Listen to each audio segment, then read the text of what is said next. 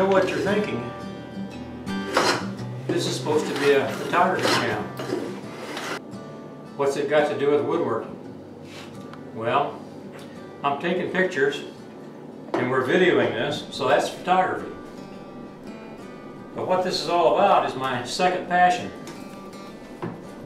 And I started photography when I was in high school, camera club, and I made my first woodworking piece in 1978. I made a coffee table.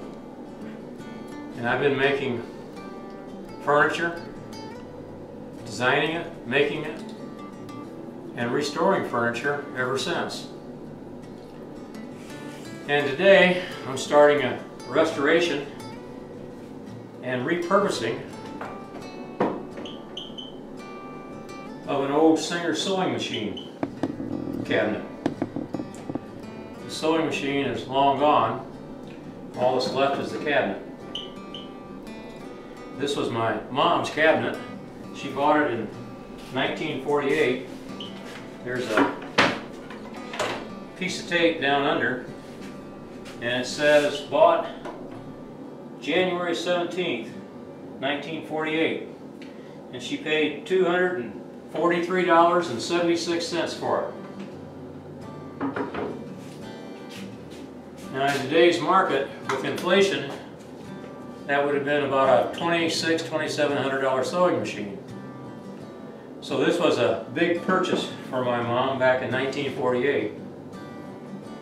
Makes the cabinet 71 years old. It's not quite an antique yet. It has to be 100 years old.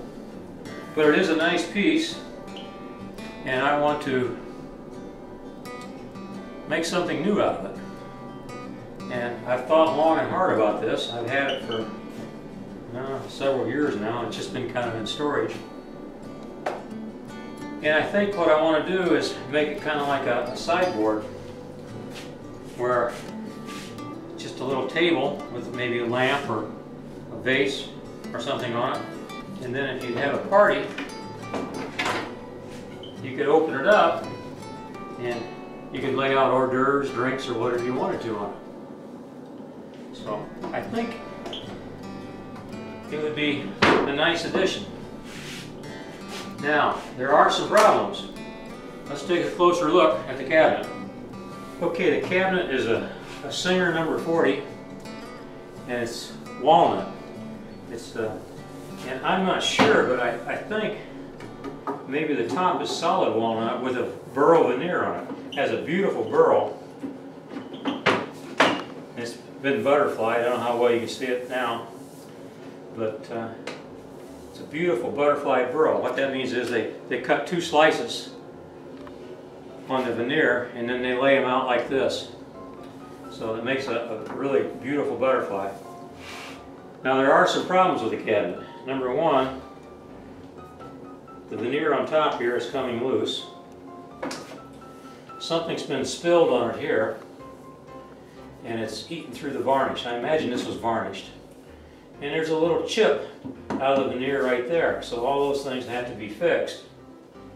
That means, because this is down to the bare wood right here, I'm going to have to strip this and then sand it and refinish the top. There's no way that I can make that look good without stripping everything off. It has a little pull-out drawer here in the front, and I'm going to change that and make it a full drawer. Of course, this will go. That's the old dust cover for the bottom of the sewing machine. The major problem is this leg. It's split right here all the way up, so that's got to be fixed. And then part of the toe has been knocked off, so I'm going to have to make a new toe and fix this split. And that's probably the first thing I'll do, is to repair this leg. What I'm going to do is I'll take the cabinet completely apart so I can get that leg off. And the back leg over here is loose anyway, so the legs need to be tightened up and taken off. Then on the inside here, course, we have the old hole for the sewing machine. And then we got this kind of a trap door to catch the sewing machine when you bring it up and out. And what I'm going to do is take and bring this cut over to match this width, come back up,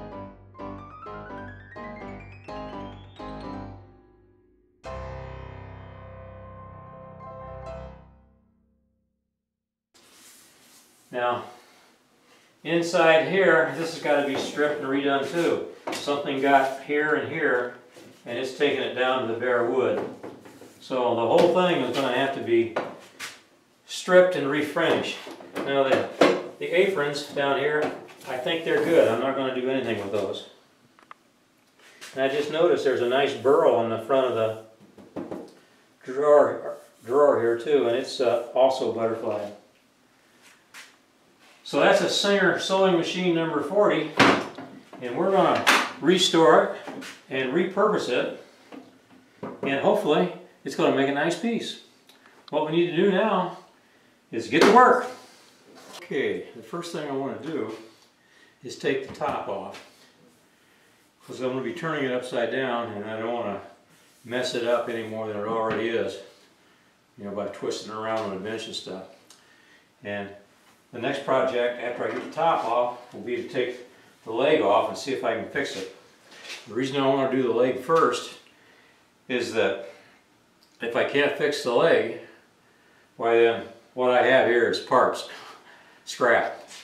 And so it's really important that I can get in here and fix that leg. Now, there's some things you need to think about when you're disassembling an old piece of furniture. So let's take a look, get a closer look here as to what that needs to be. When taking apart a piece of antique furniture, you want to make sure that all the pieces go back the same place they came out of. Even the screws, you want to make sure they go back in the same holes. So I'll be marking these hinges, right front, rear left, rear right, and front right, so that I know exactly where they came out of and where they go back to. You know, back in those days, they didn't have CNC machines, and so it's important that we get this right. So the second thing is that all these little screws takes a certain size screwdriver. You want to make sure you get the right size screwdriver to take out these screws so you don't booger them all up. So I'll be getting my screw out here, and we'll start taking this apart.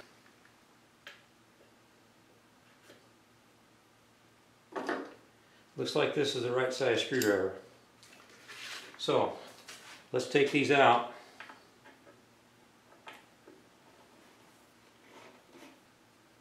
We'll lay each one aside so we can put them back in the hinge, the same place they came out of.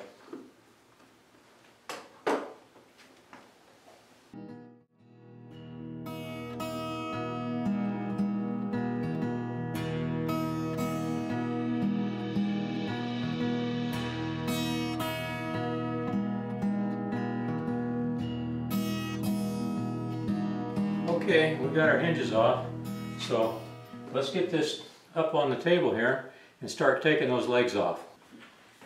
Well, this is the leg in question, and it's really split. The split starts right here and it goes all the way up to here on the inside. Now, it looks like the toe was actually more than one piece, and what's happened here is the piece is just broke out. That makes it easier to glue a piece in here, but it's not going to make it any easier to carve it. So we got our work cut out for you here. And what I want to do here is get a wedge in the split and get glue to run down all through here and clamp it up. And I think the first thing I want to do is get my clamps and figure out how I'm going to clamp it. We'll dry clamp it first, and then we'll take the clamps off, put some glue down in there, and see what we can do. And I want to spread this as much as I can without splitting it any further, which is not going to be a whole lot. So let me get some clamps here and we'll get started.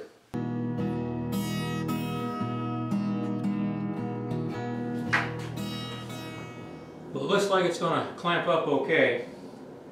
So I'm going to take the clamps off now and see how much glue I can get out of the crack and get some glue to run down through there and get it clamped back up. So that'll be our next project here.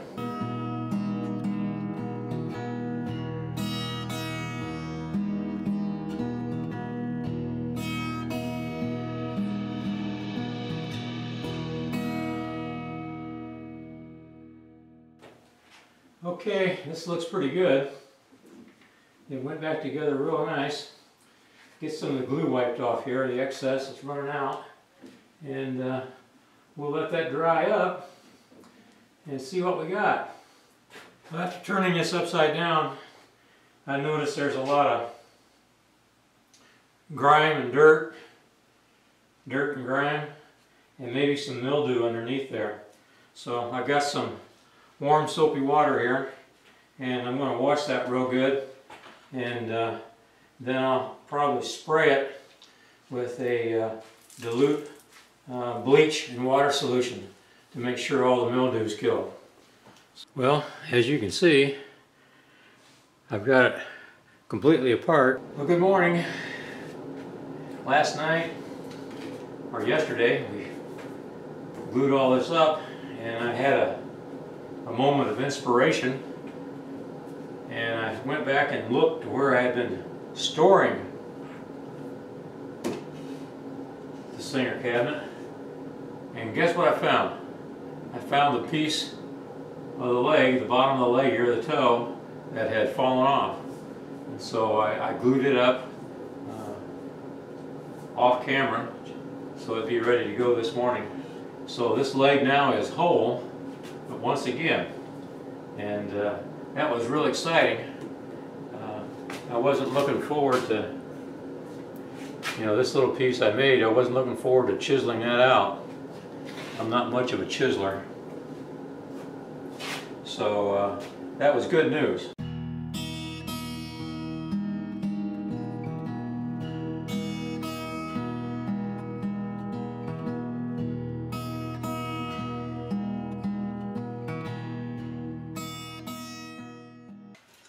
Well, I finally got the little door off. I'm going to set that aside for now and work on the top of gluing up the laminate.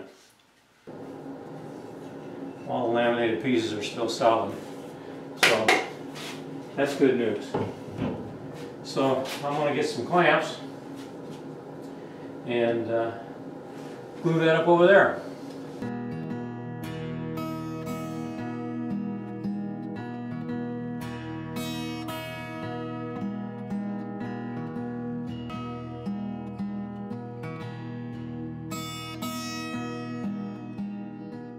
Well, I got to take a little break. Battery went dead. We're back live now. I've got this all glued up, as you can see, and I'm going to have to leave that overnight just like the other piece. So I think in the meantime I'm going to work on this little drawer front, and I need to take this stuff off. Probably need the heat gun. All it's got is nails in here. Along the edge there's nails, and of course it's glued. So I'll take my heat gun and clean up the ends, and then run this through the saw and flatten these out even. So that's where I'm at. So I'll get to working on that.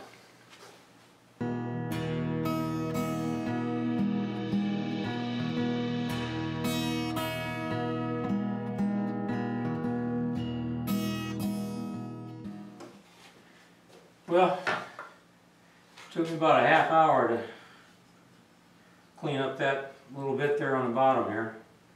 It's not real clean yet. I'm going to have to do some sanding on it.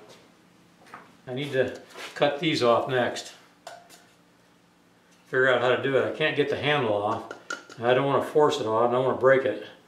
There's no screw on it, or at least there's nothing I can see. It's probably glued on there.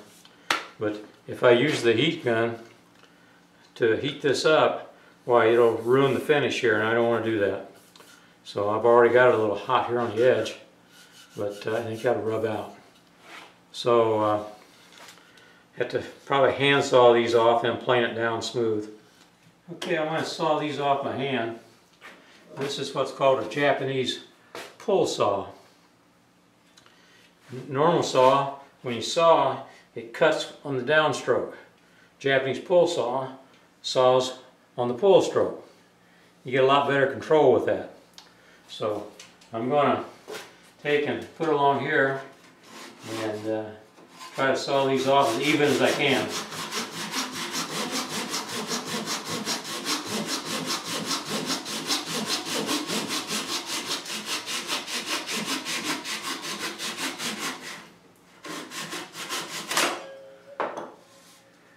Oh yeah, real nice, very even. So I need to turn it over now and do the other end. This is 150 sandpaper, and I'm just going to sand this and clean up the edges.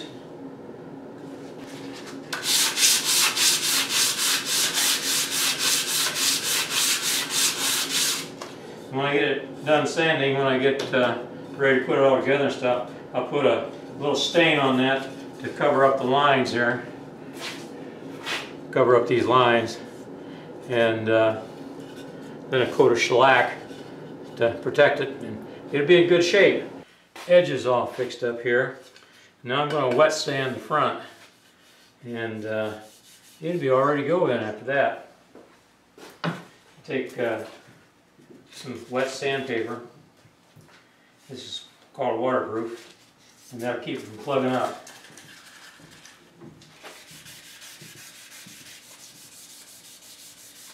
I'm just doing this lightly. I don't want to cut through the finish that's there.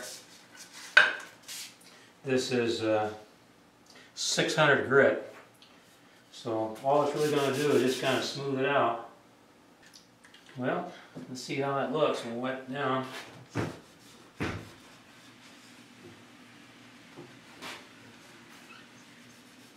Just more or less took the finish off of it, the shine.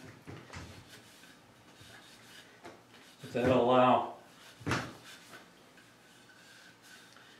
the next coat to stick, to adhere. So I think this piece is looking pretty good. And I'm ready to make a drawer.